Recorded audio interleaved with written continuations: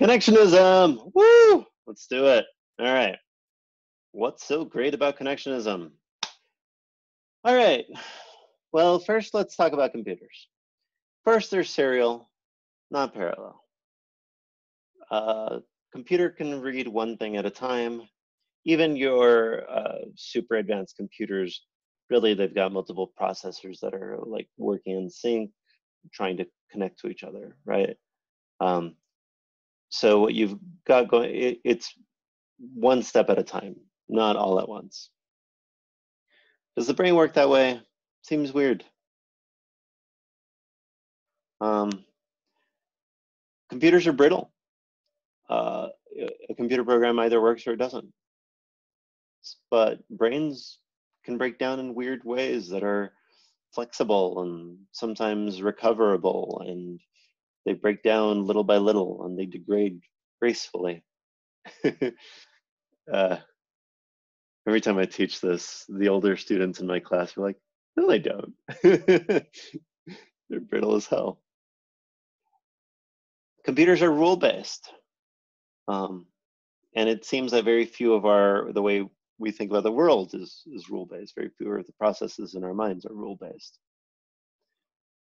So context effects, that kind of stuff, right? Like you see a triangle there. I didn't draw a triangle there. There's no triangle there at all, but you finished it in your mind somehow.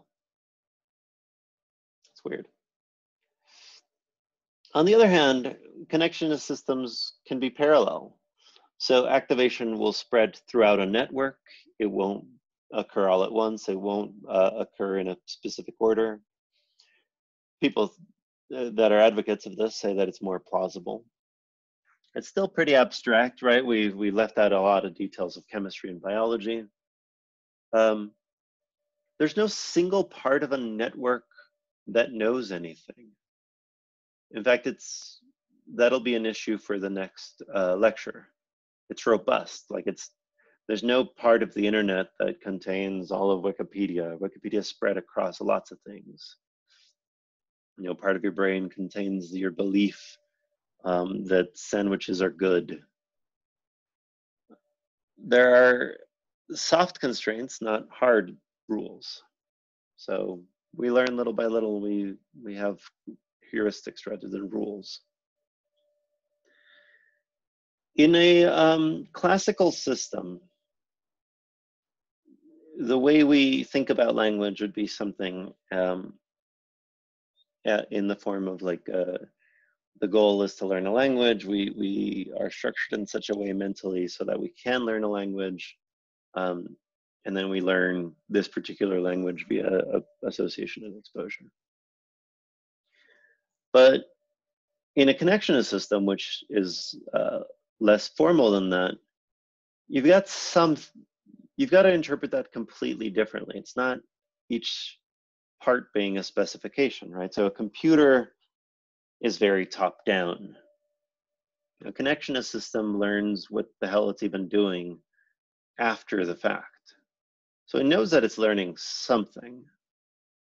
The baby is paying attention to its parents, and it doesn't know whether the word red is, whether the sound is what matters, where the parent is standing is what matters, the intonation, all of those things. They know that they're supposed to be learning something. And so you're trying to learn English, let's say. So then you start learning the language. And then you figure out how you learn that language. So it's completely different. It's not top down. It's iterative. Now you can force the connectionist system to follow the classical path, which will be a topic for the next lecture. But that's not essential. Okay, that was quick and painless. We're going to spend a lot more time on that in the next video, not this one. Let's talk about connectionism and its strong point, and then we'll wrap this up. So I'm speaking to you in a language presently. You understand what I'm saying. you get the grammar of how my sentences are structured, even when I didn't realize how they were structured until after I finished speaking those particular sentences at the moment that I am. Oh, I keep myself entertained. So you might think about linguistic rules in a couple of ways. One, we kind of get the rules, but we're not actively thinking about them. Or we might actively be thinking about the rules and representing them. And how you think we process language might reflect how you think we process the world. Let's think about learning the past tense. So a lot of our verbs can be made into past tense verbs, things that are not occurring presently or in the future, but have occurred.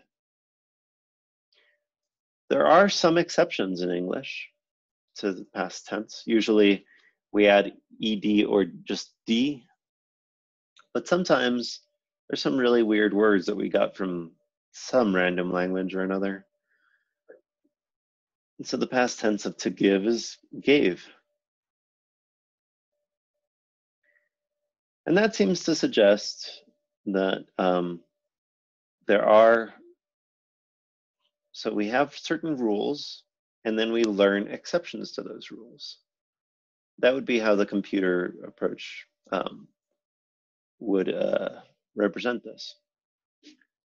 So imagine you have rule-governed linguistic behavior. You learn the rules, and then you learn exceptions. Cool.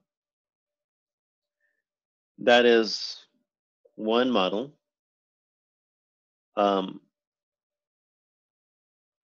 And in fact, when you start putting this in bigger and bigger networks and imagining them not as hard rules, but you make the hard rule assumption, and then you make the corrections to those. You can imagine a much more complicated system. And when you can run models on this, right?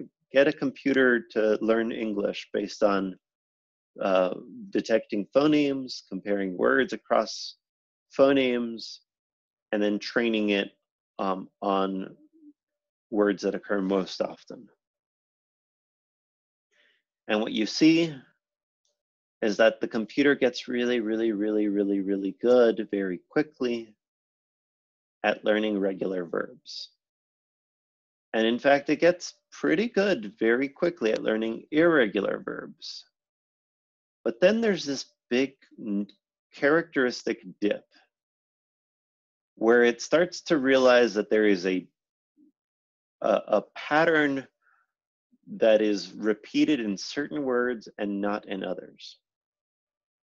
Right? So first it's learning individual instances, and then it starts making a pattern, and then it realizes that certain words are just not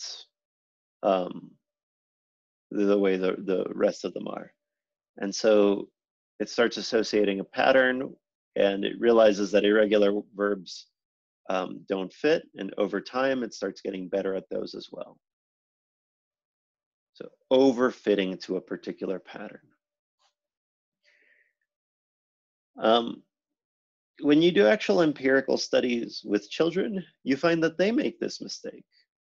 They overcorrect, they add ed to every verb. And then they start changing their performance. So one of the things that's fascinating about connectionist systems is that when we've tried to train them on like this hardest problem of all, language, at least one of the hard problems that motivated us in the 20th century, it seemed to fit the data of how children learn language really, really well, which made people think that there was something really true about connectionist systems. Okay, so we'll debate this in more detail in the next lecture.